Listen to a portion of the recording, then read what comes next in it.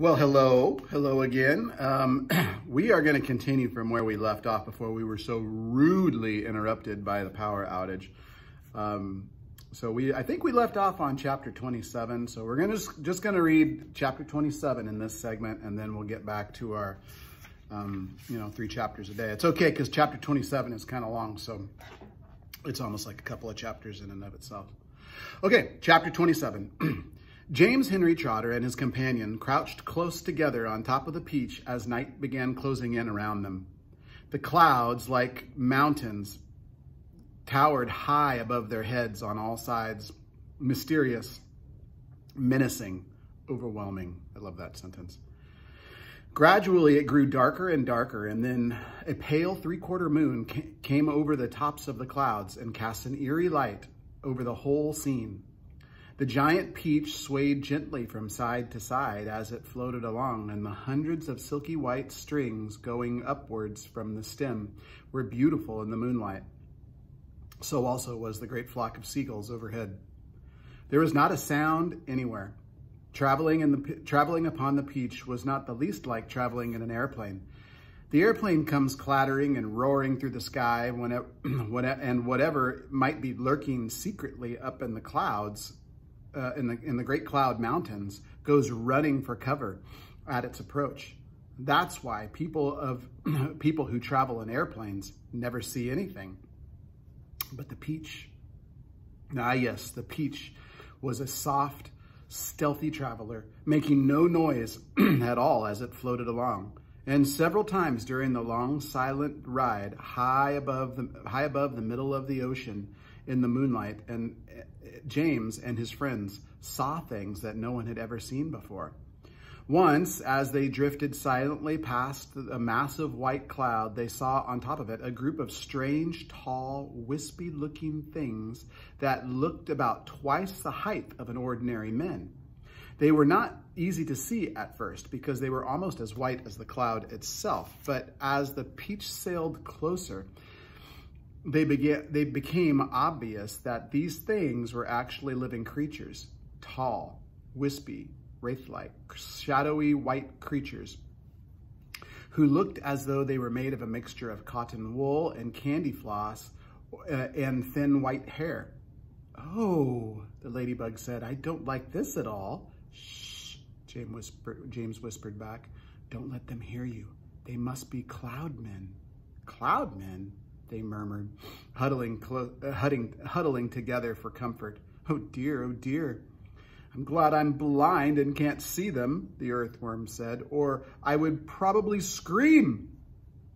"I hope they don't turn around and see us," Miss Spider stammered. "Do you think they would eat us?" the earthworm asked. "They would eat you," the centipede answered, grinning. "They would cut you up like a salami and eat you in thin slices." The poor earthworm began to quiver all over around with fright. "But what are they doing?" the old green grasshopper whispered. "I don't know," James answered softly. "Let's watch and see." The cloud men were all standing in a group, and they were doing something peculiar with their hands. First, they would reach up, all of them at once, and grab handfuls of cloud. Then they would roll these handfuls of cloud in their fingers until they turned into what looked like large white marbles. Then they would toss the marbles to the other side and quickly grab more bits of cloud and start over again. It was all very silent and mysterious. The pile of marbles soon began to grow larger and larger, and soon there was a truckload of them at least. "They must be absolutely mad," the centipede said. "There's nothing to be afraid of here." "Be quiet, you pest," the earthworm whispered, "or we shall all be eaten if they see us."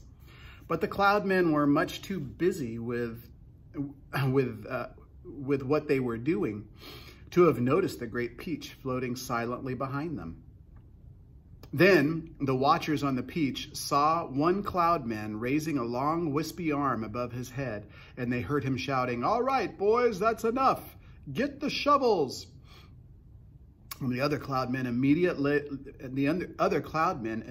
let out a strange, high-pitched whoop of joy and started jumping up and down and waving their arms in the air. and they picked up enormous shovels, rushing over to the pile of marbles and began shoveling them as fast as they could over the side of the clouds into space. Down, down, down they go. They chanted as they worked. Down they go, hail and snow, freezes and sneezes and noses will blow. It's hailstones, whispered James excitedly. They've been making hailstones, and now they're showering them down on the people in the world below. Hailstones, said the centipede. That's ridiculous. This is summertime. You wouldn't have hailstones in summertime. They are practicing for winter, James told them. I don't believe it, shouted the centipede, raising his voice. Shh, the others whispered, and James said softly, for heaven's sake, centipede, don't make so much noise. The centipede roared with laughter. These imbeciles couldn't hear anything, he cried. They're as deaf as doorknobs. You watch. And before anyone could stop him, he had cupped his front feet to his mouth and was yelling at the cloud men at the top of it as loud as he could. Idiots, he yelled. Nincompoops, half-wits, balderheads, asses. What on earth do you think you're doing over there? The effect was immediate. The cloud men jumped around as if they had been stung by wasps, and when they saw the great golden peach floating past them, not 50 yards away in the sky, they gave a yelp of surprise and dropped their shovels to the ground. And there they all stood with the moonlight streaming down all over them, absolutely motionless, like a group of tall, white, hairy statues staring at the giant fruit as it went sailing by. The passengers on the peach, all except the centipede, sat frozen with terror, looking back at the cloud men and wondering what was going to happen next. Now you've done it, you loathsome pest, whispered the earthworm to the centipede. I'm not frightened of them, shouted the centipede. And to show everybody once again that he wasn't, he stood up in his full height and started dancing about, making insulting signs at the cloud men with all 42 of his legs. This evidently infuriated the cloud men beyond belief. All at once, they spun around and grabbed great handfuls of hailstones and rushed to the edge of the cloud and started throwing them at the peach, shrieking with fury all the time. Look out, cried James. Quick, lie down. Lay flat on the deck. It was lucky they did. A large hailstone can hurt you as much as a rock or a lump of lead if it's thrown hard enough. And my goodness, how these cloud men could throw. The hailstones came whizzing by through the air like bullets from a machine gun, and James could hear them smashing against the side of the peach and burying themselves in the peach flesh with a horrible squelching noise, plop, plop, plop, plop, plop, plop. And then ping, ping, ping as they bounced off a poor ladybug's shell because she couldn't lie as flat as the others. And then crack! One of them hit the centipede right on the nose, and crack as another one hit him somewhere else. Ow! He cried. Ow, stop, stop, stop! But the cloud men had no intention of stopping. James could see them rushing about on the cloud like a lot of huge hairy ghosts, picking up hailstones from the pile, dashing to the edge of the cloud, hurling the hailstones at the peach, dashing back again to get more. And then, when the pile of stones was all gone, they simply grabbed handfuls of cloud and made as many more as they wanted, and much bigger ones now. Some of them as large as cannonballs. Quickly, cried James, down the tunnel or we'll all be wiped out. There was a rush for the tunnel entrance, and half a minute later, everybody was safely downstairs inside the stone of the peach, trembling with fright and listening to the noise of the hailstones as they came crashing against the side of the peach. I'm a wreck, groaned the centipede. I'm wounded all over. It serves you right, said the earthworm. Would somebody kindly look at and see if my shell is cracked? The ladybug said. Give us some light, shouted old green grasshopper. I can't, wailed the glowworm. They've broken my bulb.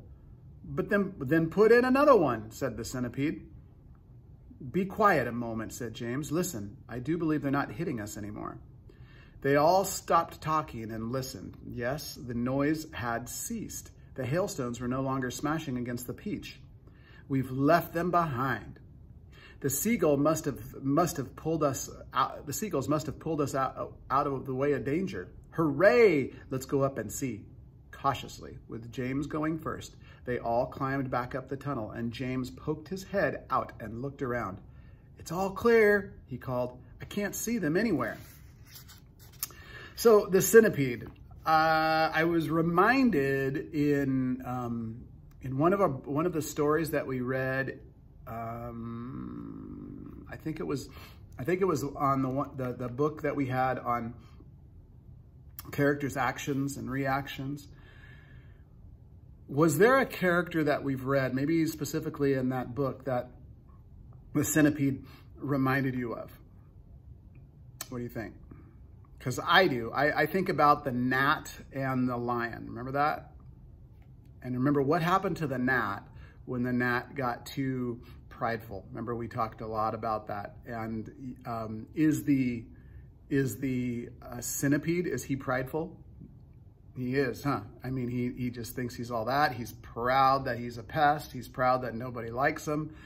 He loves that and takes a lot of pride and joy in that. But because of that, what ended up happening, well, there was consequences for that pride, right? He and the others got bombarded with, really painful balls of hail. So that's a good lesson for all of us. It's like, yeah, not only do we want to not have pride within us, as that fable did when we were reading the gnat and the lion, but you may want to question like who you hang out with too, because if you hang out with somebody who's kind of, a prideful, arrogant person, you might end up getting hurt too. You might end up getting caught in a situation like James and the others did, not because of anything that they did, but because of the actions of the green grasshopper. So, there's always so many great things to learn in books and literature, and really good literature. And it's not just the story that's entertaining, which it is, but within it, we learn how to write really good sentences. I mean, Roald Dahl does a fantastic job of crafting really good sentences, but there's also some important themes that come up. And like the one that did today where, pride can be a pretty bad thing, and it has consequences that affect the people around us. So anyway, that is it for today. I hope you guys are doing well. Tomorrow